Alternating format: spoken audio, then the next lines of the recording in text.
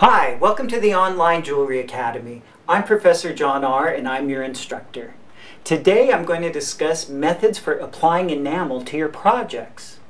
The most common way to apply enamel is to sift it, but there are some other techniques that are available to you should you have an odd surface to fill in. If you look right here, I've got 3 different examples of pendants that were made using the saltwater etching technique. Now these first 2 have been enameled using a technique called wet packing. Now the wet packing is used predominantly with cloisonné or champlevé. This is basically a technique which provides you with a small area to fill in. So you're just filling in that surface and avoiding the other areas in surrounding cloisons or cutaways in the champlevé. Now I want to fill in one of these areas on this piece here and isolate it like I did in the other 2. So I'm going to move it here, and you'll notice that I'm using a Prussian blue 2680 80 mesh medium expansion Thompson enamel, and I'm going to apply it using either a spatula or a paintbrush. Now this spatula is something you don't need to buy. You can just make one. All I did was I just hammered the end of a piece of wire and I got a nice little spatula. Now the way that this works is I've hydrated the enamel using Klyr-Fire. Klyr-Fire is a gum or a glue that will secure the enamel in place. Now you don't want to use this at full strength. You do want to dilute it slightly with distilled water. The reason why you use distilled water is because you don't want to use water from your municipal water supply, which might have minerals or other chemicals in it that might discolor your enamel.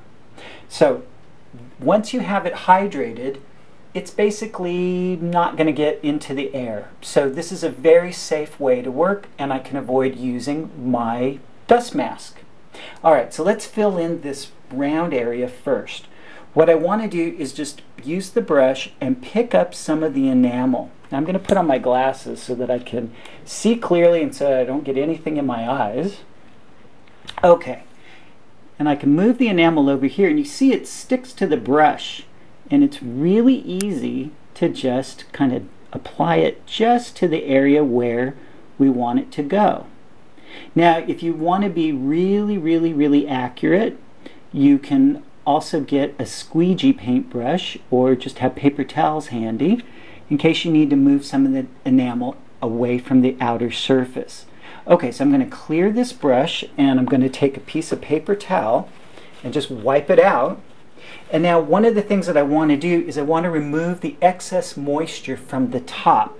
And if my brush is dry, all I need to do is just touch the moisture at the top and then just wipe the brush again to take the moisture out of it.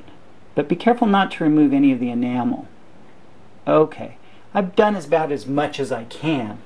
Now the way that you dry this out, and you do want to make sure that the piece is thoroughly dry before you fire it, a good way to dry it out is to put it under a heat lamp like this.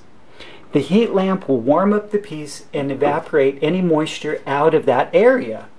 But if you don't have a heat lamp, you could just place the piece on a warm surface. Now I was firing some other pieces prior to starting today, and my cooling surface is actually still a little warm. So I can just place this right here and let the heat from this bench block help to evaporate away some of the moisture that's in that pendant. We'll get back to firing it in just a minute. Okay, so let me set this aside. Now the next thing I want to talk about is sifting. Now we all are familiar with sifting onto a flat surface such as this. So this little test tile was sifted with a foundation white to create that white surface. And that's really cool because it just gives an easy, even coating to that surface. But if you want to do it in a more controlled manner, what you could do is create a stencil like this one. It's basically just a piece of paper that's cut out, and I can lay that on top of my sample piece, and now I can sift a color onto it. Now before you start working with the enamel, remember it's dry, so you need to put your dust mask on so that you don't inhale any of it.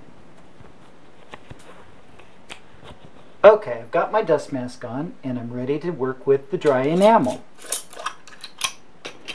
I just simply want to lift some up with the sifter. I'll knock the sifter to get the excess off the edges, and then I'll just bring it over the stencil and allow it to fill that flower. Now, use your both hands and carefully pick it straight up and you get a perfect flower. I'll just get rid of the excess that's on the tool by placing it back into the container. Now I'm ready to transfer this piece over here to our torch area, and I'm ready to fire it in just a moment. Okay, now the sifting method can be applied or used to apply enamel to a curved surface, whether it's curved like a bowl or curved like a dome. Here I have a little dome surface.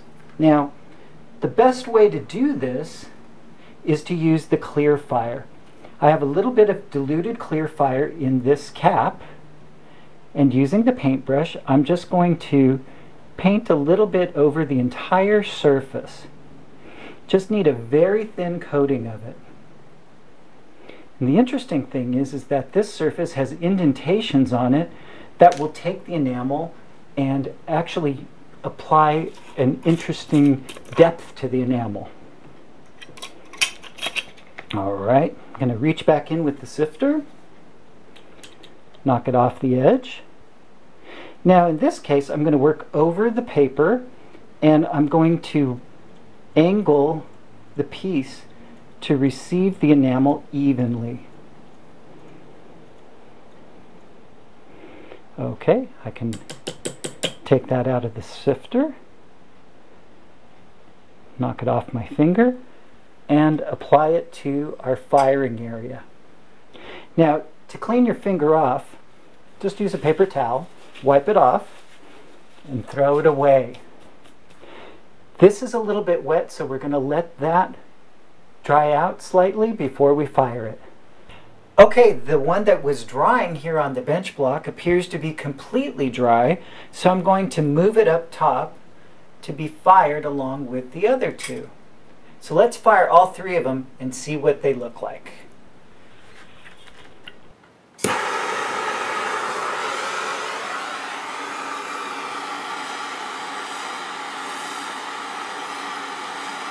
Okay, the first one is going, and you can see where it's darkening up, and the enamel, it's beginning to fuse and turn to a dark blue. The second one's taking a little bit more time because there's already an enamel surface on there. Now you see it beginning to turn into burnt sugar, and now it's fusing and flowing into the little flower shape.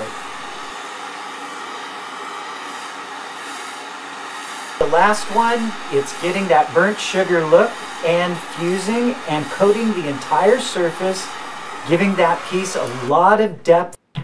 Okay, looks like we've got great success. All right, so here is the one that was fired with the enamel applied through wet packing. Here is the sifted enamel, sifted with a stencil onto a flat surface. And now here is the one where it was sifted onto a domed surface that had a little bit of texture to it. And you can see that we get good color out of all of them. Now, of course, we would probably pack everything on this one before we would really fire it. Right now it's a little bit dirty, but here you can see where the color looks beautiful on top of that foundation white, and here you can see where the texture gives a certain depth to all of the little details that were hammered into the surface of that dome. I hope you have fun applying enamel to your projects. Check out our other videos and products on the online jewelryacademy.com. If you like this video, be sure to share it with your friends, like us on Facebook, and check out our other videos. Thanks for watching.